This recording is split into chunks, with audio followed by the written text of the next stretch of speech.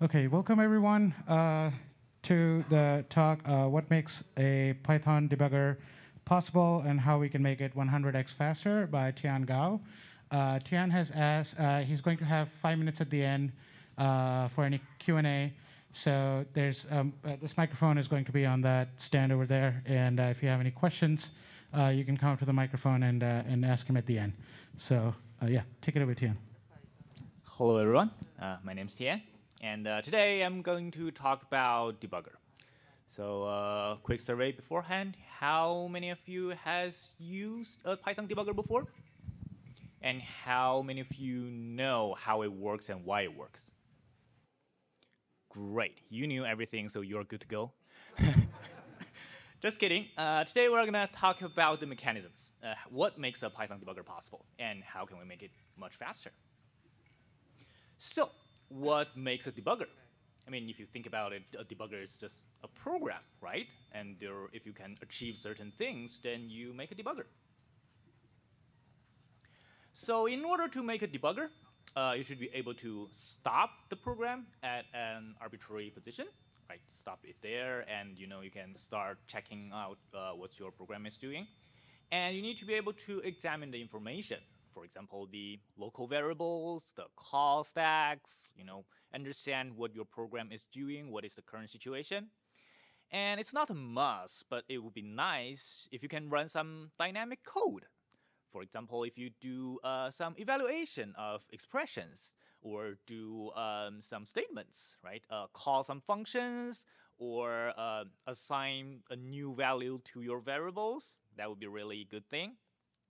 And last but not least, you need to be able to control the execution, right? Step into, step outside, basically ask your program to run at a pace that you desire, like stop wherever you want so that you can, understand what your program is doing.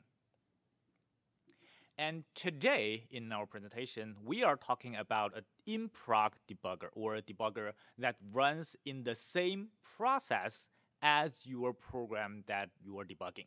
So there is out-of-process debuggers, and they are kind of different story.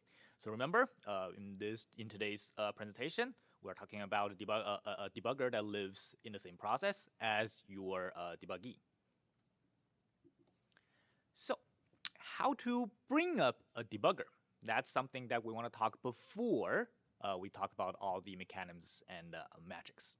I know people are using different kind of debuggers, right? Some people use the GUI debugger in VS Code or PyCharm, and some people just prefer the old command line debugger. And if you use PDB, and which is the standard library debugger, you probably will do something like adding a breakpoint statement in your source code. Of course, you can do it like in command line, but that's something that's very common to add it and then stop there. But if you are older, well, if you have longer experience with Python, you are probably more familiar with pdb.settrace, which does almost the exact same thing as breakpoint. Well, breakpoint is a very common term among all the debuggers in all different kind of languages, right? That's a common thing. But settrace is a really weird term. You don't hear that in any other languages. So why settrace? That is related to the magic behind the spine of all the Python debuggers, and it's sys.settrace. And in case you don't notice, they share the same name, settrace. So what sys.settrace does is that it can set a trigger function or a callback function that runs on certain events, like a call event, a function is being called, a return event, a function is being returned, a line event, a line of code is about to be executed, or an exception, when an exception is raised. Of course, it can deal with opcode, but that's a kind of different story, so we're not going to talk about it today. And the actual mechanism, how it actually works, is that after you do sys.settrace, your trace function, that's the last line of the last line of the code there, for all the function calls after, it will trigger a call event. And in that call event, it will bring up your trace function. You will call your trace function, and your trace function is supposed to return another trace function that deals with all the events inside the function. So you can return none. That means I don't want to trace this specific function. So any events in this function, I don't care. Otherwise, you should return a function that deals with the return event, the line event, exception event in that specific function. And from the description above, you can realize that this specific mechanism is a global mechanism, which means as long as you set the trace, all of the function calls will trigger the call events. It's impossible to turn off the call events on some of the functions and turn it on others. That's impossible. It's a globally set mechanism. And the best granularity is function. You can either turn on all the events in a specific function, or you can turn off all the events in that function. There is no better granularity. It's either on, off, and on the function level. And one thing to mention is that it can be set manually for a function. For example, if you already miss the function call, I mean the function has called but has not returned, and you're inside the function, it's possible to set the trace function manually on that specific function so that you can get the line events and return events after the fact. That is something that I mentioned here because it is useful later when we talk about PDB. So, what pdb.settrace does, and this is the statement that is the alternative of breakpoint that we just mentioned earlier.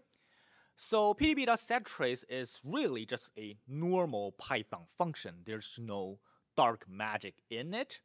So inside that, it is called sys.settrace, the function that we mentioned, to set a trace function, or it's basically a callback function, so that every time an event triggers, it can call that specific function. And also, it sets the exact same trace function on all the frames above the caller, or to all the functions above the caller. So, like we said, you are supposed to set the trace event for a specific function when the function is being called. But all those functions are already called. So you need to manually flip the switch on those functions. That's what it does. And that's basically it. Yeah, that's it. And then it returns from the function and waits for the next trigger. So all the line events, all the return events, all those events are set in the functions above or the functions before, and just waits for a trigger. Normally, the trace function is called before executing the exact next line, because that would be the next event, a next line event. And for the trace function, it receives the current running frame as an argument. Basically, which function it is in when there's a line event, when it's about to execute a line. And the PDB in the trace function just starts a command loop similar to REPL. I mean, you must been written this code before, like just while true and input, get a string, parse string, decides what to do next, whether to break the loop or go to a loop again. That's exactly what PDB does. It just starts something like that, and then if the user used the command like continue or next, it will break the loop, return from the trace function, and wait for the next event to trigger. So that's how it stopped the program there, and how to enter PDB, and the very basic structure of what PDB does.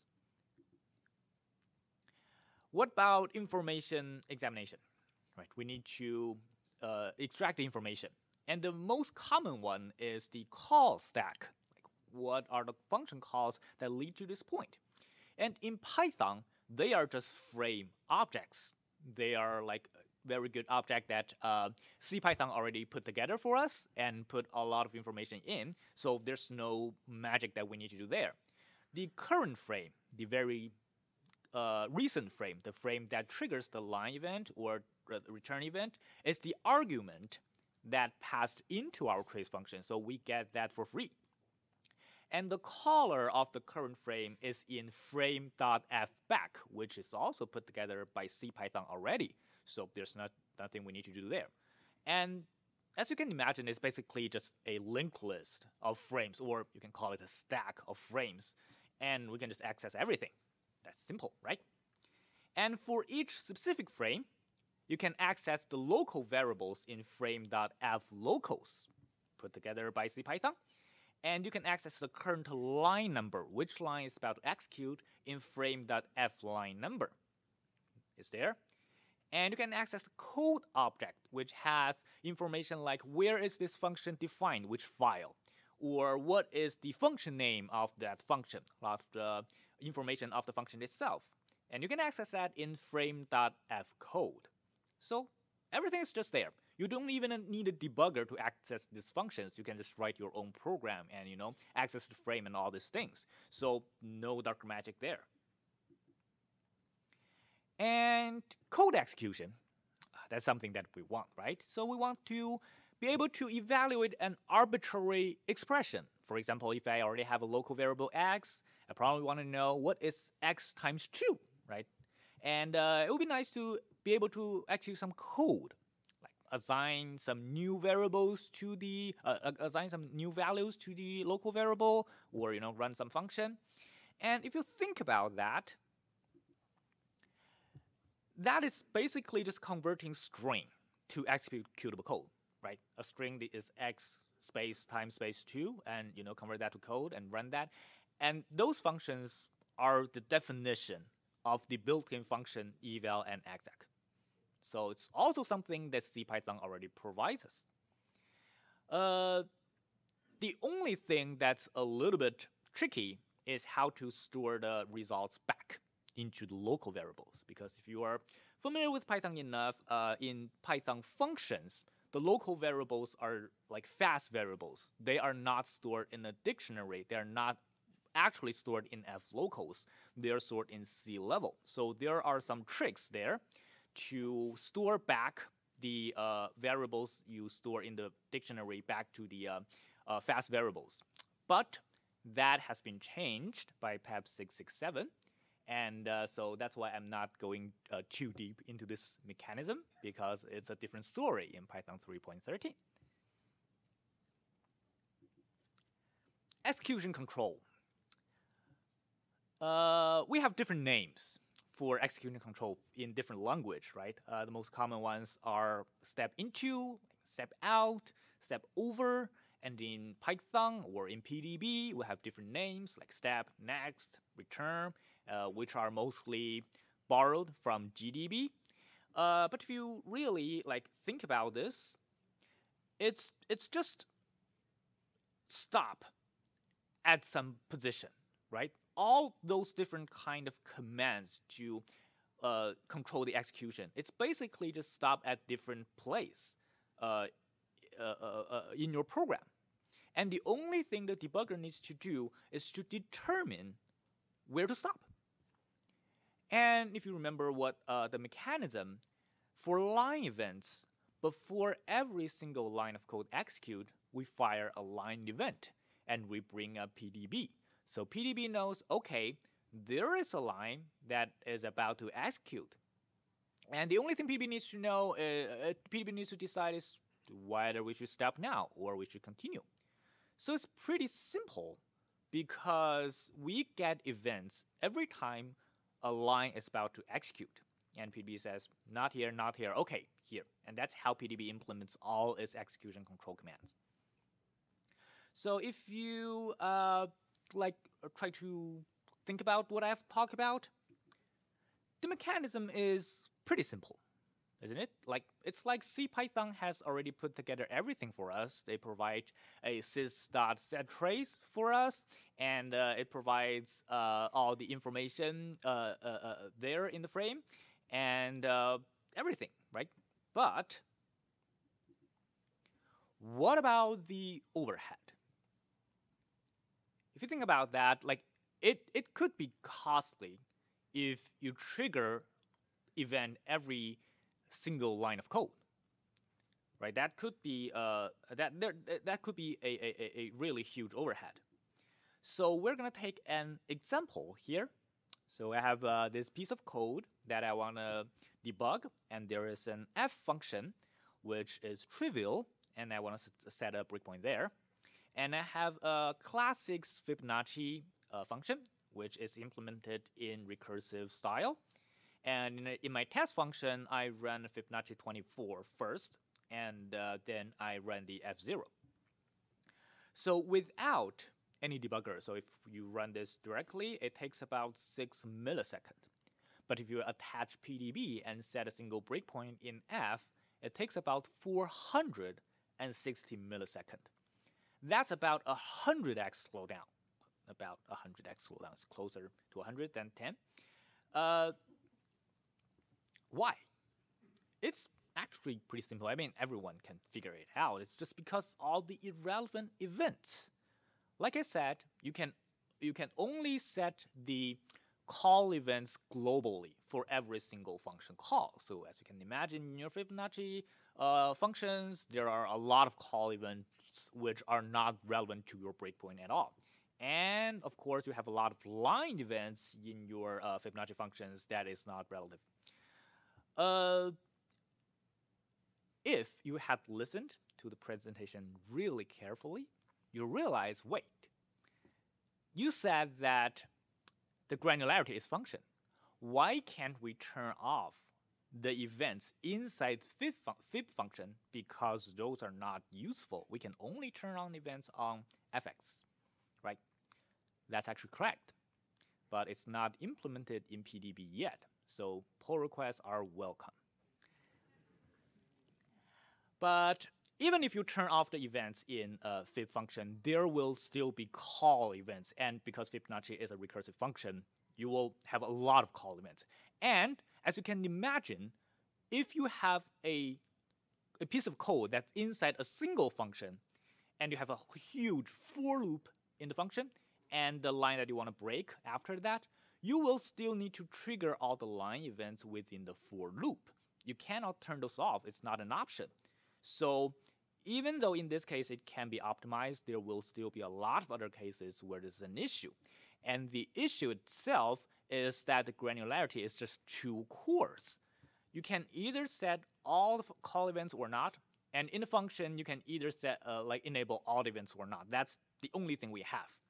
And that is slowing down our debugger. That makes debugger with breakpoints so much slower than the normal program speed. The good news is that we have a new tool, and it's called sys.monitoring. So sys.monitoring is a low-cost monitoring system that can be set locally on a code object. And what that means is that now I can only enable the call event on certain functions, but not the others.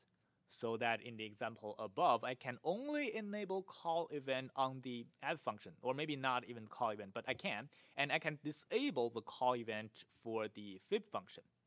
That's something that can reduce the overhead a lot.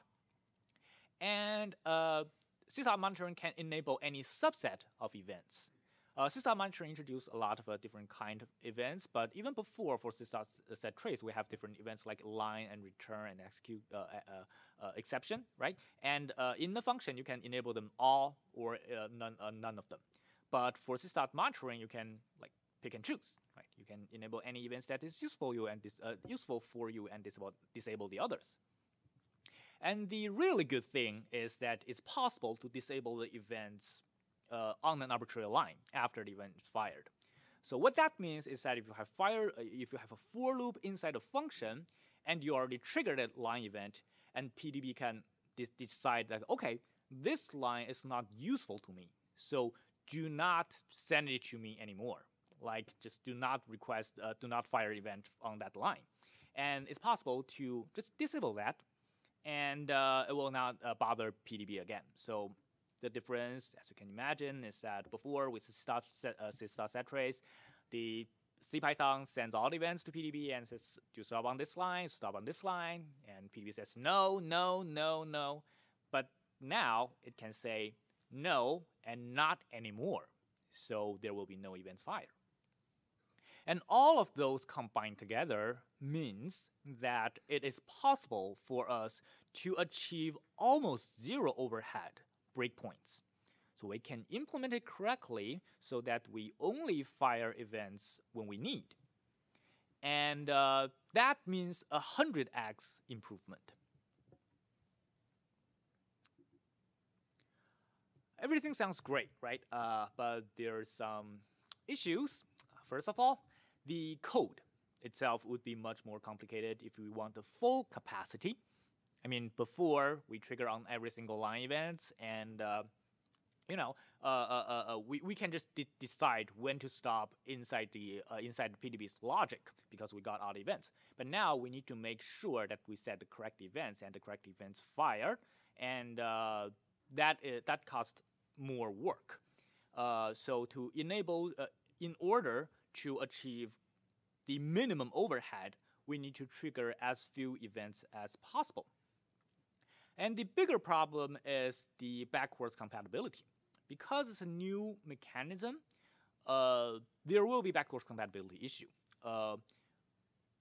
The mechanism is different, so even though we can keep PDB almost exactly the same, make the PDB users feel like that only backend is changed, but it's impossible to keep BDB interface, and that is a big thing in the standard library, whether we can make the change or not. And of course, when you switching backend this big for the tool, it's possible that you break the tool while you're trying. So that's another thing. So that's why we have not used this in PDB yet. We have some draft implementation that kind of worked, but it's not in the official PDB yet. Nevertheless, there are tools that are onboarding, that are using these new mechanisms to achieve much better overhead. For example, PyCharm uses PyDevD, and the PyDevD is trying sys.monitoring.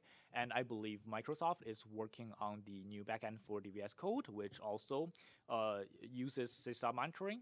And if you are into coverage, there is coverage.py tried this thing, but there is also another new coverage tool, and I believe they have a talk this afternoon as well, talking about sys.monitoring, how it can improve the speed, accelerate the speed of its tools. So great news that there are others that are trying this out. So maybe in the future we can have a debugger that's much, much faster than PDB, hopefully.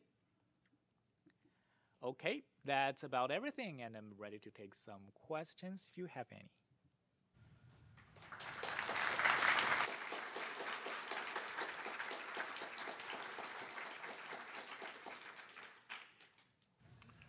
Thank you for the talk.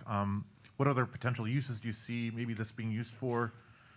Usually when you're debugging, it's great to have a fast debugger, but do you see any ways it could be used in production for like monitoring like failures on live threads or something like that?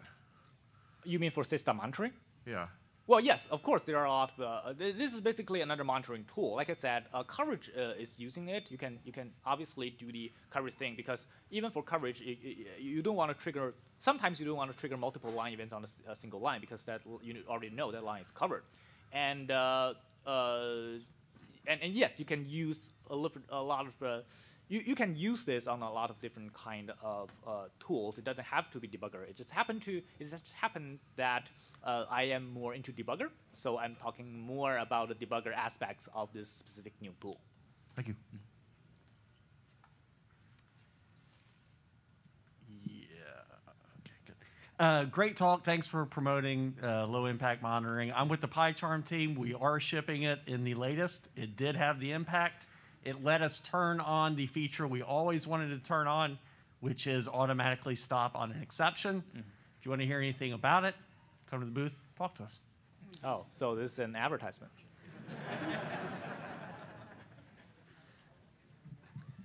Yeah, great presentation, and thank you for your stewardship of PDB. You do a lot of great work on it.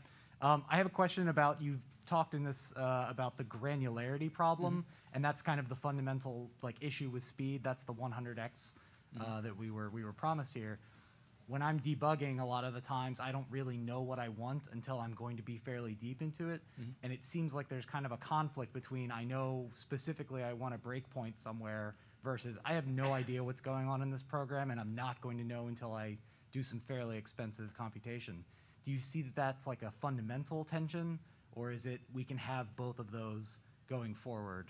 So if you want to step more in a more finer granularity, that is always fine. I mean, we are not changing the way that PDB works. You can always step into functions as much as you want. You can have the best granularity while you are debugging. We're talking about how to throw off the useless events. If I set a breakpoint that's far, far away, can I run the program at full speed? But you will have all the same functions like step, next, everything like that, just like now. It's just changing the backend. It's not changing the actual function of PDB. Okay, thanks. Go ahead.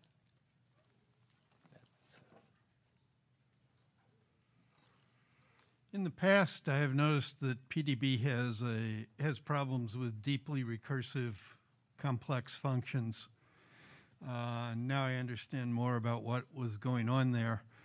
Is there any way to say I only want this function to break after it's recursed 50 times or something?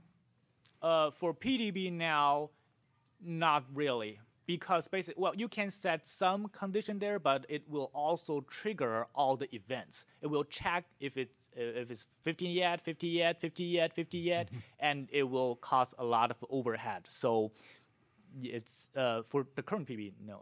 Mark?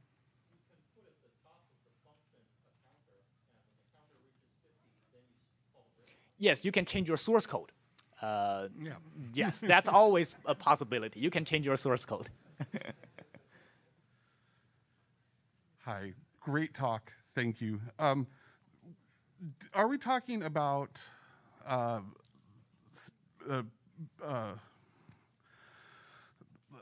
making it more performant to the point where we could use the debugger as a continuation? It's definitely a possibility, yes. Awesome. Stoked. Thanks.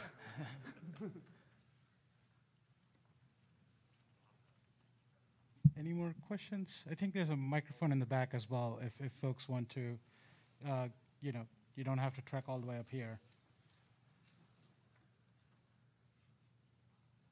All right, I think we're good. Thank you so much. Great. Thank you, everyone.